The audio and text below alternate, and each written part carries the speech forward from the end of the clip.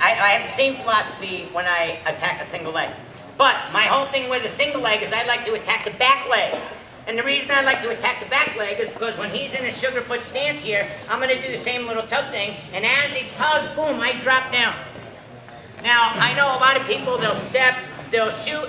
The goal, whenever you get in on a single leg, is to drive, get your head in the ribs, drive into him so you can get to the leg and then finish it.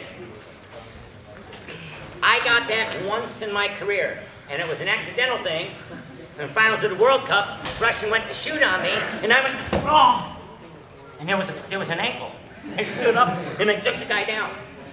And then I know in 1984, in the regional Olympic trials, I was going 149, I remember I shot in, I got a guy with a high crotch.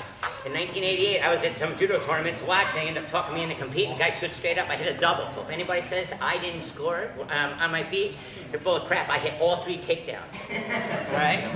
So, but, right in here, once I tug, right to here, I drop. Ideally, I want my head here, but every competitor, when they get in this position, what's the first line of defense? Sprawl and, all right? How many people have been here? Raise your hand. How many people there got extended and were singing the same thing in the back of their mind? This sucks. All right, so we never want to have 2 hands on an arm. I know some coaches preach it in post and then try to spin.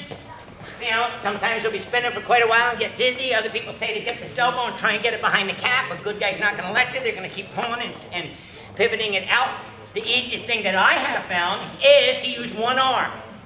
If I use one arm and I get my hand on the shin, right in here, now when he sprawls, I have a post. So he can whizzer, and he can sprawl, and now he can sprawl, and now he can sprawl, all right? He can't really sprawl.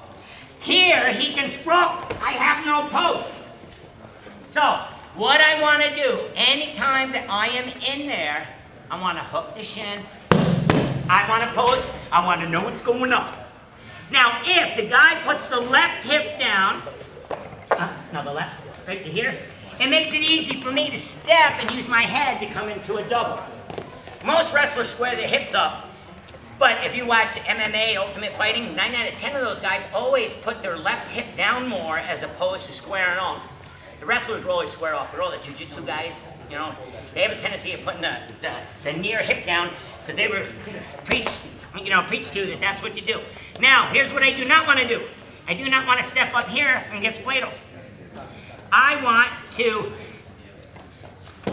have my head follow by keeping my head up at the hip, and then I go to the double. So, what I want you doing, you're going to attack the back leg by tug and drop. When he sprawls and whizzers right to here, all we're going to do, defensive guy, put the left hip down right to here. Boom.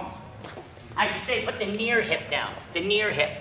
Whatever leg he has, turn that down just a little bit more for the defense. Not that that's what I want you to do, but that's what a lot of people do.